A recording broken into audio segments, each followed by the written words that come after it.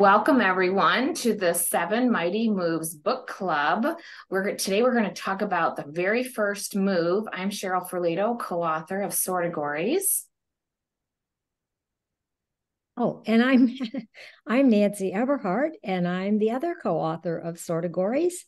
And over to you, Margie. Yeah, and I'm Margie Gillis, and I am not a co-author of Sortigories, but I'm friends and colleagues with Nancy and Cheryl. And I am the president of an organization called Literacy How, which you'll see on my slides. And when I talk for a few minutes, I'll put our organization's URL in the chat. So thank you. Thank you for being here tonight. Thank you, Margie, for being here. For each of our book clubs, we're going to talk about one of the moves, and we have a special guest like Margie joining us for each book club. But before we begin, I just want to talk for a moment about the foreword that was done for the Seven Mighty Moves by Dr. Anita Archer. It is such a treat to have. Can you imagine, first of all, being a teacher and having Anita Archer write the foreword? That was very that I was taken by that. She talks about the big ideas of reading were known, but they were not implemented. But there are signs that we're getting better. So she's showing us hope.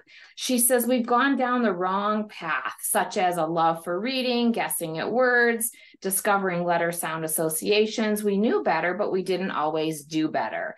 So she goes in to talk about how author Lindsay Kamini is talking directly to us as teachers.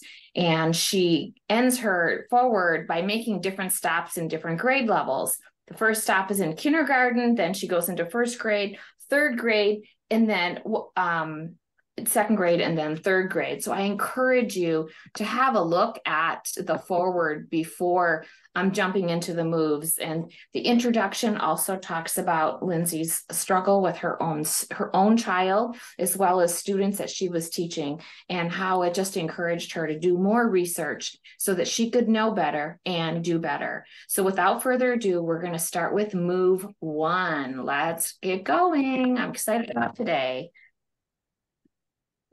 All right, Margie, here you go. All right. So I'm just here as a guest, and there's a few things I'd like to talk about with regard to move one, which has to do with phonemic awareness.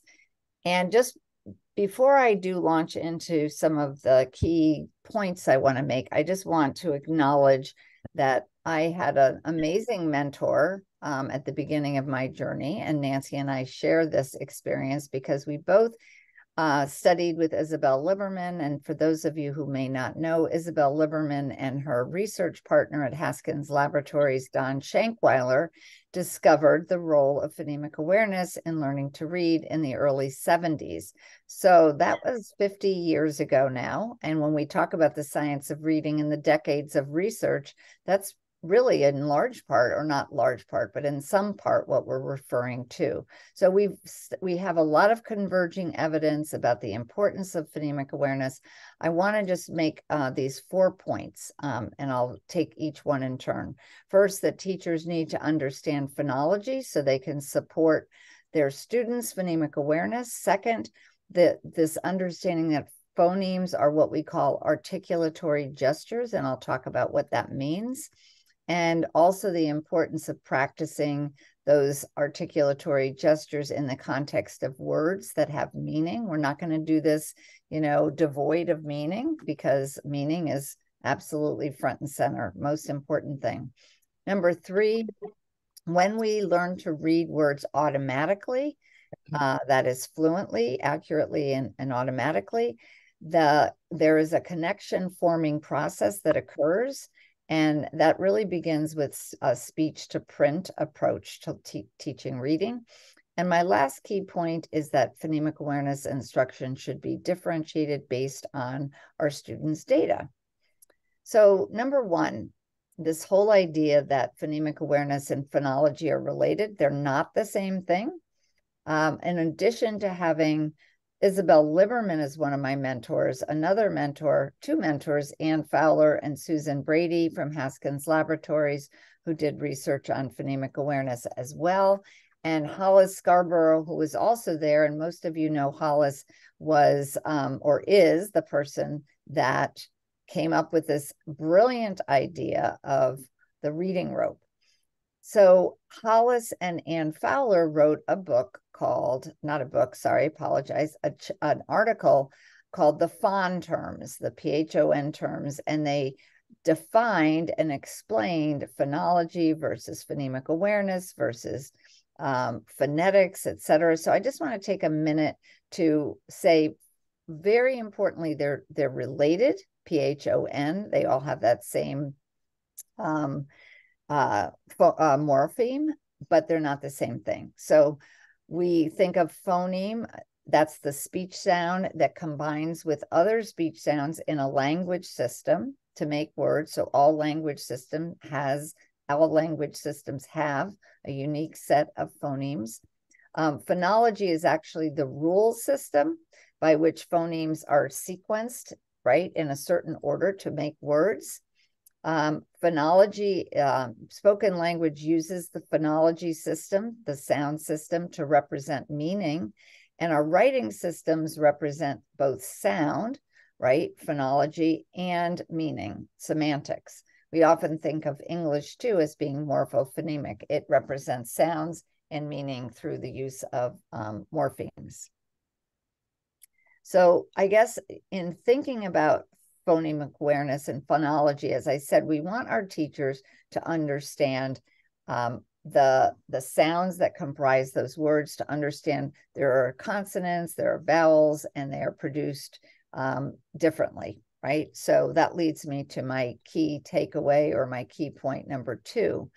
If you can just advance that one, great.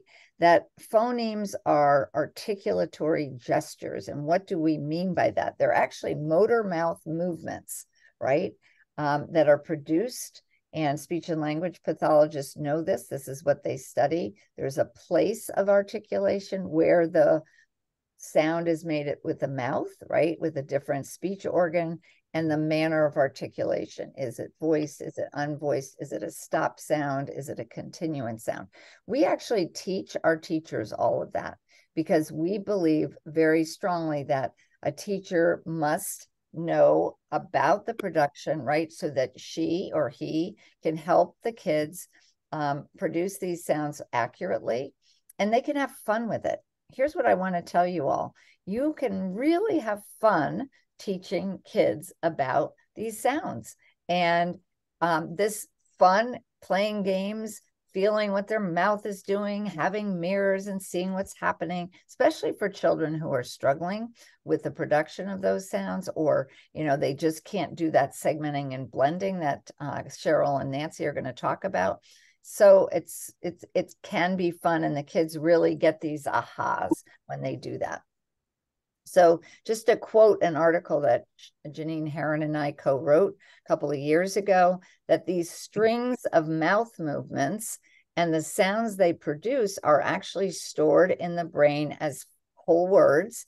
And these words are a code to stand for the real thing, right, in the world.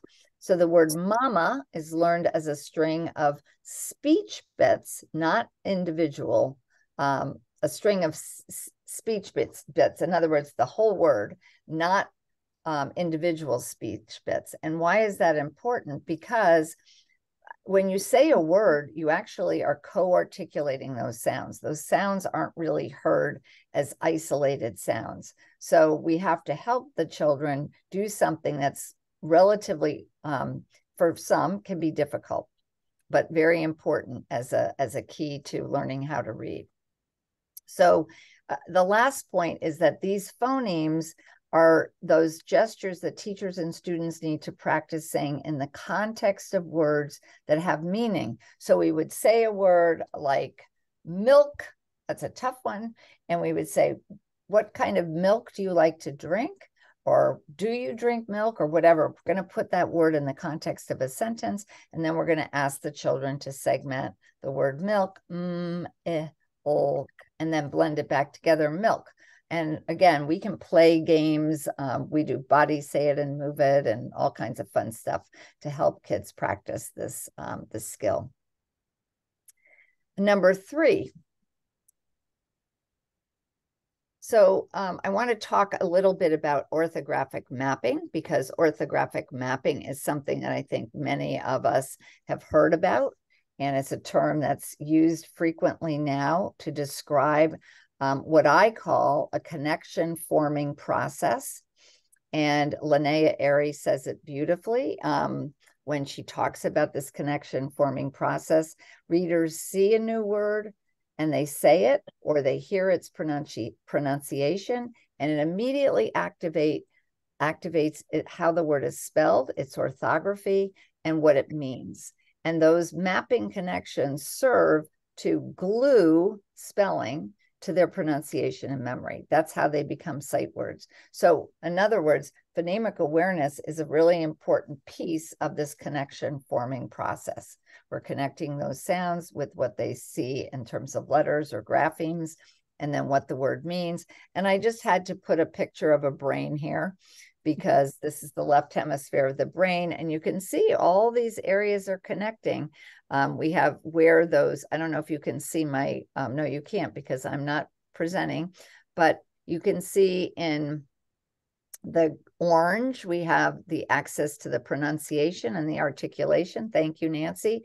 And you can see the green, the access to meaning, right, in the temporal parietal region. And then you see in the back, the visual word form area, the occipital temporal region, where, and right next to the visual input, that little circle in blue, we're connecting those pieces of the orthographic mapping process, right? Sound, letters, and meaning. And then last but not least, I want to talk just for a couple minutes about this whole idea of differentiated instruction with regard to phonemic awareness, because there's been a lot of buzz about phonemic awareness in the last couple of years.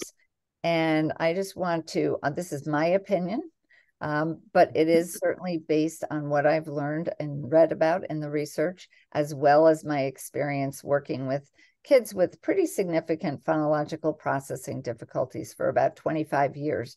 So we have phonological sensitivity, which is really sensitivity to the phonological structure of language, including words and syllables, onsets and rhymes, and phonemes, down to the phonemic level, which is the smallest grain size.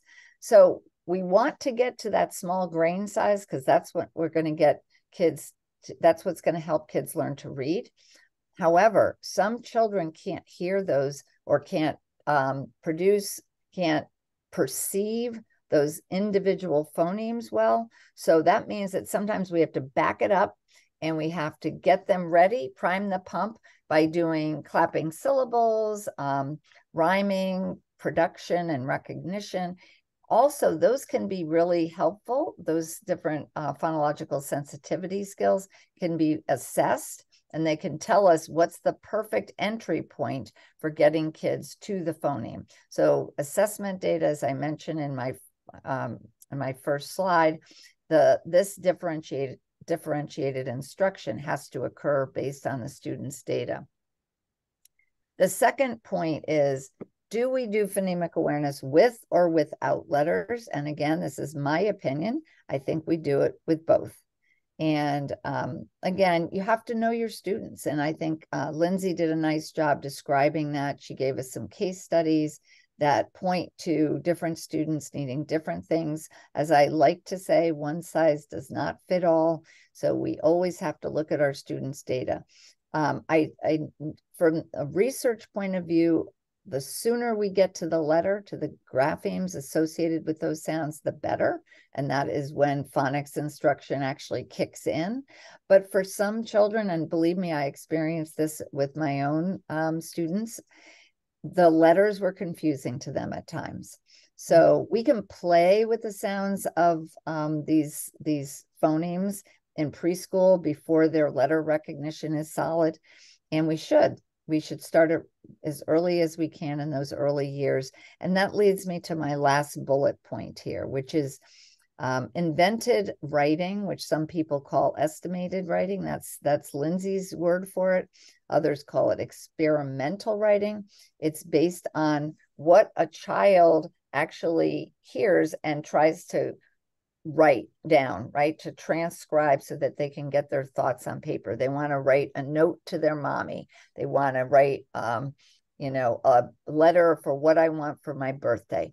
And we can get them to practice associating what they're hearing, again, going from speech to print by using what they know about those sounds and how they correspond with the letters. So when you teach sound awareness, phonological awareness, letter sound correspondences, letter naming, and letter formation, you're putting all these important skills together.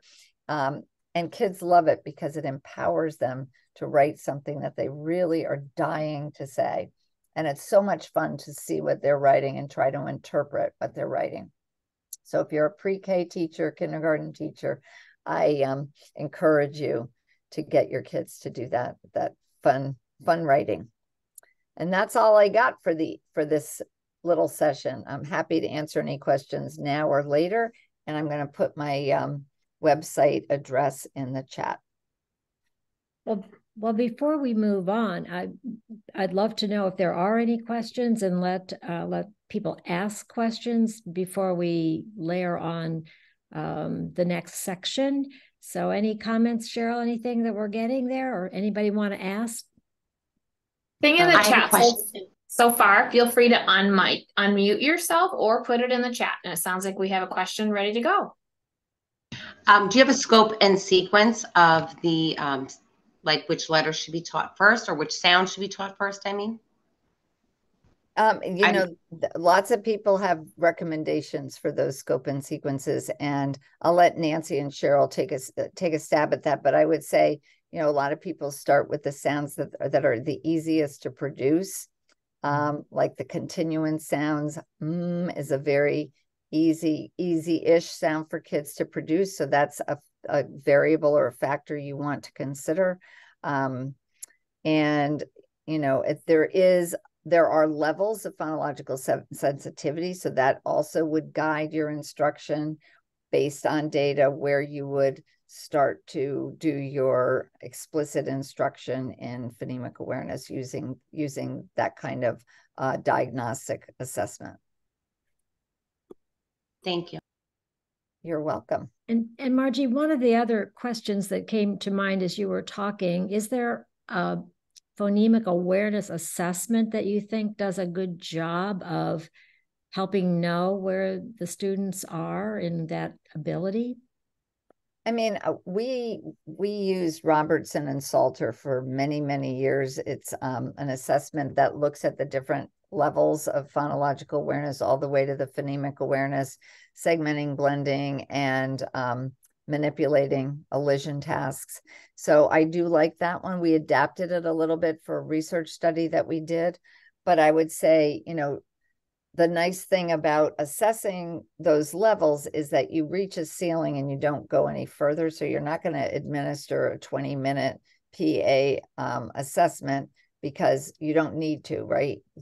It lends itself nicely to a sequence that you can say, okay, these kids need this, these kids need this, and these kids are ready to go a little bit further. And I believe pretty strongly that PA instruction should, by and large, be done in small groups. I mean, there's no reason for you to introduce big ideas to a class, but when it comes to the nitty-gritty instruction, you really can't keep your eyes on 20 kids doing these segmentation and blending tasks. So especially for the kids who are struggling, you want to see exactly what they're doing. You want to listen to what they're saying, giving them corrective feedback all along the way. Those are really important, nuances for teaching phonemic awareness. Well, and the question about scope and sequence, or a sequence of instruction, should, in your experience, the phonemic awareness scope and sequence be the same or align with the phonics that's going on? How do you see those two relating? We'll probably talk more about this in the next chapter, but I think it's relevant here as well as you think about it. Yeah, I mean, if you're going to blend your phonemic awareness and phonics instruction, you would just follow the phonics scope and sequence.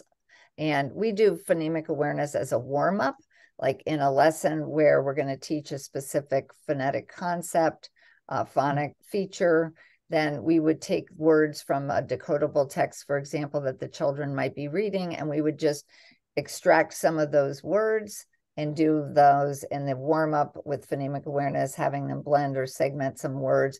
Again, sort of priming the pump. They're going to see those words, hear those words in the text. We want to make sure they know what those words mean. And so in that case, you would be following a similar scope and sequence. That's, again, my opinion, because you are going to want to link the phonemic awareness instruction to the phonics. I love that, working backwards from the decodable text. Yes. That makes a lot of sense. Rebecca is asking if you can put the link to the assessment in the chat, and if not, maybe send it and I'll put it with the show notes. What would be better? Or is that maybe not a free assessment? I'm not sure. I can put that. I can certainly put that in the chat. Okay, thank you. And then, there was a question about David Kilpatrick's Equip for Reading Success. Again, we've used that with teachers, especially teachers who are in interventions with kids, where they need that, phonemic decoding, phonemic proficiency, and they're really struggling with the orthographic mapping. Those 1-minute drills seem to really help, because it's really, again, sort of priming the pump for what they're going to be doing later on in the lesson. You're welcome. Other questions, either in the chat or feel free to unmute yourself. Well, maybe if we go forward, there'll be some more questions. Does that make sense? Makes sense to me. Thank you. Well, thank you, Margie. So as we said in our opening session a couple of weeks ago, Cheryl and I were very interested in 7 Mighty Moves because of, whoops, why is that? This is jumping ahead on me today. Because some of the things that Lindsay said in the book really connected with our work on sortigories. And certainly this quote, that students need to be aware and consciously think about the individual sounds, as Margie was just describing, of our language, is key. And we're trying to help students learn those 44 phonemes that mostly people count them as 44 sounds. And I know you're wondering what's happening, but my slides are jumping ahead without my touching them here.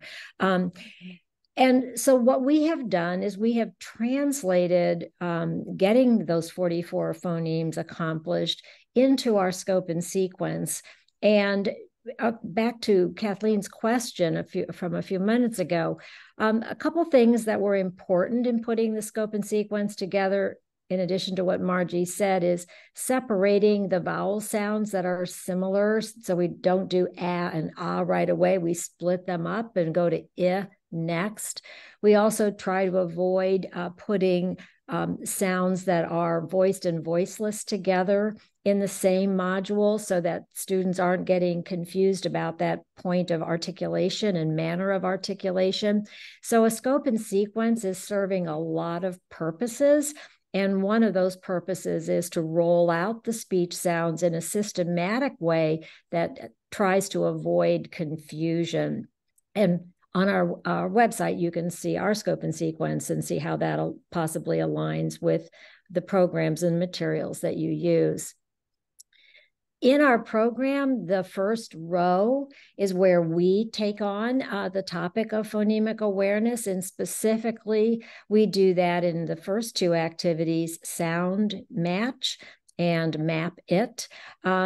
And because of the importance of mastering and getting very automatic and proficient with phonemic awareness, this is blocked practice. We keep doing the same kinds of things again and again, actually have more items per activity so that we provide that blocked practice. We're not going to talk about the other rows because they're not relevant to today. And another quote from Lindsay, since phonemic level skills directly support reading and spelling, they should be given priority. And, Lindsay was all about what are those mighty moves? What are the things that are so critical to changing in our practice? So our activity that works on initial phoneme segmentation is sound match. And I thought we might take a moment and just see how that works. And here we go. In sound match, the focus is on initial sound isolation. The first match is between the initial sound in a spoken word and the initial sound of a picture cue. The second match is between the spoken sound and the letter or letters that are used to spell the sound. Before you try it, click here to see an example. When you are ready, click Try It. So we will try it. And one of the reasons that Cheryl and I were interested in doing this book club based on the Mighty Moves is we hope that these activities will help teachers also have ways to approach teaching the things that are in the book and to provide a kind of fun and interactive way to practice them. So let's take a look at the activity. Gap. Which picture starts with the same sound as gap? And because some children might not know the names of the animals pictured, we have a Inchworm. we can Dog. Goat. So I'm supposed to be listening for the word, the same sound as Gap. gap. And Which picture starts with the same sound as gap? And I think that would be goat. So I'm going to click on that. The letter G spells G. Van. Which picture starts with the same sound Vulture. as van? Okay, and I clicked vulture, van, so I'm going to do that, and so on. I'm going to go more quickly just so the letter V spells V. Dig. Which picture starts with the same sound as dig? The letter D spells D. Gasp. Which picture starts with the same sound as gasp? The letter G spells G. In. Which picture starts with the same sound as in? The letter I spells I. And one of the things that you'll notice, the sound is ah. I'll come back. The letter A spells ah. The sound is I. That's right. The letter I spells I. The sound is D. Great. The letter D spells D. The sound is G. And if I needed to hear the sound again, I can hit the sound is G. Correct. The letter G spells G. Okay. And I think we can get out of this. Whoops, maybe not. I'm not sure why it doesn't want to be happy here. There we go. So in this activity, we made the decision kind of along the lines of what Margie was saying as to whether to associate the letter that represents the sounds. And we decided to make that a part of our activity. And so next point we'd like to make is Lindsay talked about a couple of strategies for success using manipulatives. And in Sortagories, what we have done, because it is a web-based product and the manipulatives here, or the action here to make it concrete, is to tap on the boxes for the number of sounds. So in in our next activity, Map It, we do segmentation, and students will tap the number of boxes for the number of sounds that they hear. We also and we'll talk more about this next session, which is that we also apply that analysis to the heart words or the high frequency words for which students might not know the phonology yet, the sound of spelling. So we do the same analysis, though we'll still tap one box for th, even though even though we haven't, the students haven't learned that yet. And then we're very big on the idea of chaining. I want to just go back and go back one. And if in Map It for manipulation, we say the word spell and they tap the number of boxes for the number of sounds in spell. And then you'll notice that we're already modeling, and they've already been taught this also by the module that this is in, but that the sound ooh is represented by 2 L's when it's in that last position. So they're beginning to see some of those patterns modeled for them. But then if we say change spell to spill, the phonemic analysis is where did that sound change?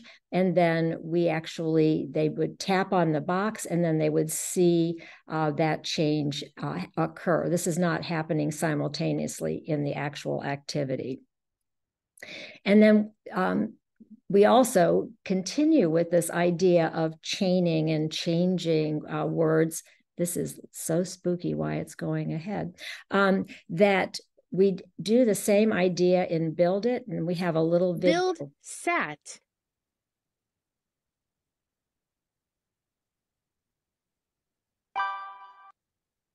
Change sat to fat.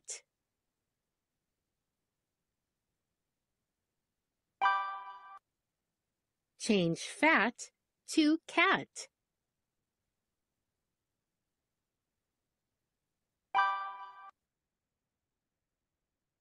And that chaining process really is dependent on hearing the first word, listening to the word that we're changing to, figuring out where the sound has changed, what the sound changed to in order to build that word.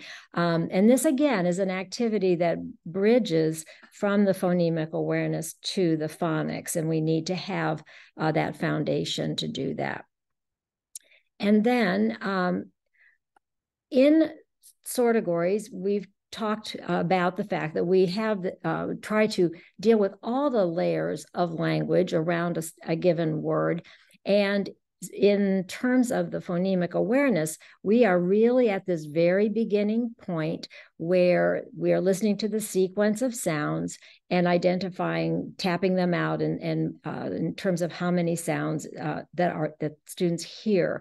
What we've also illustrated is that allows us to do the sound to spelling correspondence, and we do refer to it that way as sound to spelling because that is a real practical way for students to hear what they're doing. And then the rest of these parts are dependent on being able to do these first couple of steps really well and automatically. And for sure, our work in Sortagories with phonemic awareness falls in the decoding side of the simple view of reading, because we know that, as I just said, needs to be automatic and accurate for us to be able to put a number in that side that will add up to ultimately to good reading comprehension. So those are some of the ways that Sortagories is supporting and allowing for purposeful practice with phonemic awareness. And Cheryl, would you want to add anything to what I said about that? No, thank you. Thank you for sharing. I would just encourage, regardless if you're interested in Sortagories, to go on our website under Try It. Because if phonemic awareness or the ability to segment speech sounds is new to you, you could try a couple activities on our website under Try It. Go through level A and level B to see different levels, and it will give you some practice on doing that just in your own comfort rather than in front of students. So thank you. We do have a question in the chat from Meredith. It's question, curious about Margie and others' thoughts on rhyming. Since rhyming activities appear to be less predictive of reading achievement later as compared to other skills, how much rhyming work really makes sense? I see teachers spending perhaps too much time on rhyming and not enough time on segmenting and blending because they see rhyming as a prerequisite. I agree with her. I'd love to hear Margie's thoughts and anyone else that wants to chime in. Yeah, I'm happy to respond, and then certainly Cheryl, you and Nancy can weigh in, or other teachers as well on the in the chat, or not in the chat, but in this conversation that we're having. I agree that rhyming is definitely something that kindergarten teachers particularly, I see spending a lot of time on it, because if a child is stuck, the idea is they can't move to the next level, and that's not true. Although I will say rhyming is, sometimes can be a red flag, because some children who have difficulties with phonological processing, which is certainly phonological processing is a very important thing to be able to do when you're reading and spelling. And so if a child at age 3 or 4 can't rhyme, it's a bit of a red flag. But when I say that, I'm saying that because, just think about it and know that that could be a child that might have difficulty with other sound tasks, sound related tasks, but it's not a prerequisite. Many children can go on to learn to read and never know how to rhyme. So don't get stuck on that. As I said before, phonological sensitivity helps prime the pump for phonemic awareness, but is not necessary that kids go through all those levels. And if they can get to the phoneme level, then you're not going to spend time at that larger grain size. Because it doesn't transfer to reading and spelling. Thank you. That is very helpful. There's another comment. It says, in addition to the excellent guidance of Dr. Gillis, there's a brief article by Dr. Motes and a wonderful resource. So there's a link in the chat from Pam Kastner, which we always appreciate. Thank you, Pam. Yes. And Sarah said she didn't see a free version of the PA assessment, but there's a link to the paid version. I'm assuming that might be the assessment that you talked about, Margie. I looked for Robertson and Salter, and we adapted it for a research study, but I am going to put another one in here that I think it's very similar. It's one that Nancy Mather and colleagues developed a number of years ago and revised. So hopefully, says access. Oh, is this it?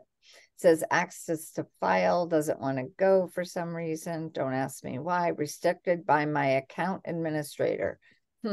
If you Google PASS, that stands for, hold on, let me see. I don't want to misspeak. That stands for Phonological Awareness Skills Screener, PASS. And again, it's was written by Nancy Mather and Blanche Podolsky and a couple other colleagues. And if you Google it, I'm sure you'll be able to find it. And I can put that with the recording as well. Thank you, Cheryl. Welcome.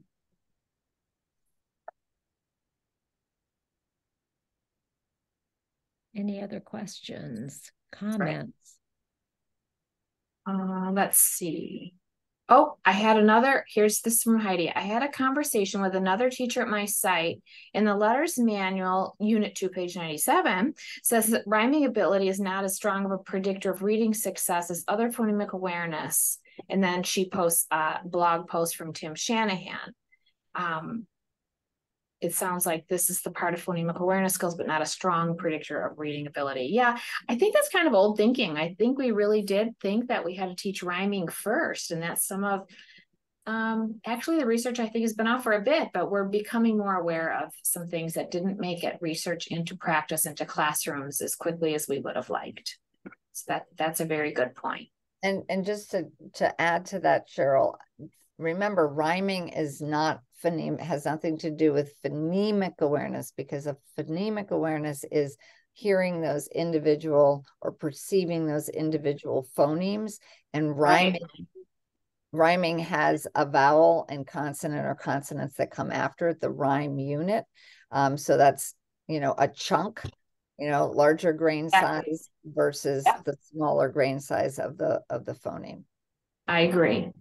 And Dr. Pam Kestner is saving the day. She said the author of The Pass is Nancy Mather, and the link is in the chat. Yay. Thank you. Thank you. Thank you. Right. And I think relative to this conversation about rhyming, I think looking at Lindsay's book on page 20, where she talks about onset and rhyme and how it relates to this topic, might be of interest to just take a look at the relevance of that. It's not the same as rhyming, coming up with a rhyming word, but there's some, I think that might be relevant. That's all. So that was page 20. And there's also a question about Acadians let me get to that question. Would you consider Acadians a good assessment to measure phonemic awareness? I absolutely would. Me too. Acadians, anything, I want to say yes, please. I was just going to jump in with the conversation about rhyming. Working for over 15 years with students that have dyslexia, the thing about rhyming is that it is that idea that it's hard for them to hear. And if you work on rhyming, you're not improving their ability to decode.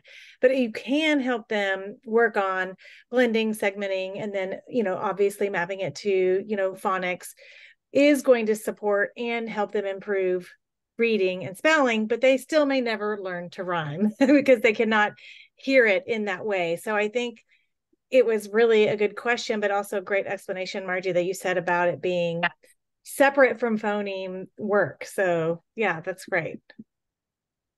Well, I think we thought that because you had to pull off the initial sound to come up with the rhyme, that you were on your way to phonemic awareness by rhyming, but it doesn't carry through. That's the downside. Thank you for that. Right. Thank you, Tracy. Another question from Melissa: would Dibbles work for assessments as well? Yeah, so Acadians is Dibbles Next, and then there's Dibbles 8th edition, and that one is published by the Center for Teaching and Learning at the University of Oregon. So they're very similar. There's some differences. That's why it's the 8th edition compared to Dibbles Next, which is an earlier edition, but they're both great. They're very similar. They just have different subtests, a couple of different subtests.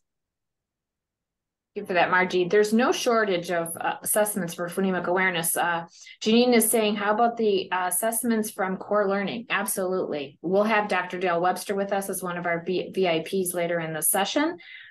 So yeah, there's a lot of good assessments, and several are free. Yeah, and think of them as diagnostic assessments, because the Dibbles are screeners.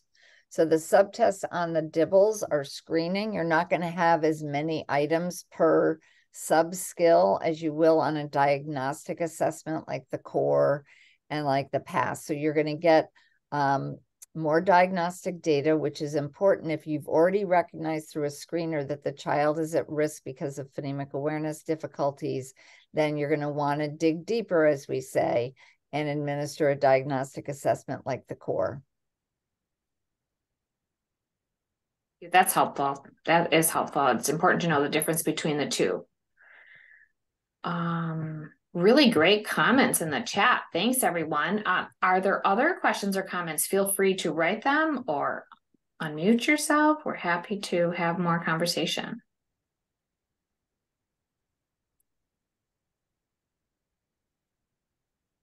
Okay, I think we have some thank yous coming in there.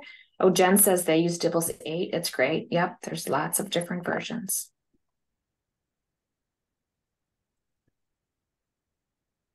So our next book, we're going to take Labor Day off. Yay. Our next book club is on a month. They're all on Mondays. The next book club is on the 11th, Phonics and Decoding, and I believe that's with Dr. Pam Kastner. We don't have our VIPs listed. Do I have that right, Nancy? You absolutely do. Right. Okay. So we have Pam in the house. She's just visiting with us and helping us in the chat, which we appreciate. Then on the 18th, we have Decodable Text and Sight Words, and that's with Jill Lauren from Whole Phonics. And then for moves 6 and 7, Fluency and Comprehension, we have Dr. Dale Webster from Core Learning, which we talked about in the chat a bit. So we're excited to continue this conversation with you all. I will be sending out the recording with a few show notes of things that are in the chat. And we're here for you. So if you have more questions, feel free to unmute yourself. Oh, go back one more, Nancy. That's a little too fast. Okay, so I did put the free trial in the chat a bit ago. I don't think that's on my thing. Okay, so you have the QR code there for the free trial. You can register. Well, you're already registered, so you don't have to do that. But if you don't have the book yet, I'm hearing it's coming in much quicker now. So you shouldn't have as much trouble getting the book if indeed you're still looking for that. Hopefully that's starting to come in more readily. And I would like to just add that for those who might be interested in more information on phonemic awareness and phonics than Lindsay was able to cover, the Literacy How Professional Learning series has a whole book that's focused on that. And if you go to the Literacy How website, you can see the books there. And you could also go to Amazon and look it up there. My error that we didn't get the cover here on this slide. That's an oversight. Sorry, Margie. But I would like to make we'll put those links in the show notes as well. I'll write that down. You can go to the next slide. I put the free trial in the show notes. I mean in the chat. So we're good there. Contact information for all of us. Oh, someone just said, Pam, I love the Literacy How books. Oh, and Pam put the link in there for us. She's got us covered, man. Shannon said, I love Literacy How books. Yes, Shannon, we agree with you. They're really great books. They're just, if you don't know about them, check them out. They also have, although not related to the chapter, but it's very popular, a syntax series going on that's more related to later in the book, but that I'm hearing really great things about their syntax class. The online course, yeah. The online course, yeah. Anything else, feel free to unmute yourself, share a comment, a question for Margie. It doesn't even have to be about phonemic awareness. If you have other questions, we'd be happy to help you if you know the answers. I also have this article that should be in the public domain because I just found it on Google Scholar, the article that I referenced earlier by Hollis Scarborough and Ann Fowler on the FON terms. I really think it's a great article. And I can't get it to go into the chat for some reason, but I'm going to send it to Cheryl and Nancy. Yes, send it now. Yeah, I'll put it in the recording notes for sure. Thank you for that. I'll write that down. Very good. All right, then. Anything else? Feel free to unmute yourself. Christine is saying she loves the Literacy How books and the syntax online class, hoping to have more. Yes, for sure. We're working on it. We'll have some very soon. Thank you. Excellent. Excellent. Pam says she has the link if we need it. Excellent. Oh, that was a direct message. Ha. All right. Well, thanks everyone. I'm going to stop recording and then sometimes people will talk after that happens. So I'm going to stop recording and we hope to see you in 2 weeks. No book club on Labor Day because we want everybody to have a great day.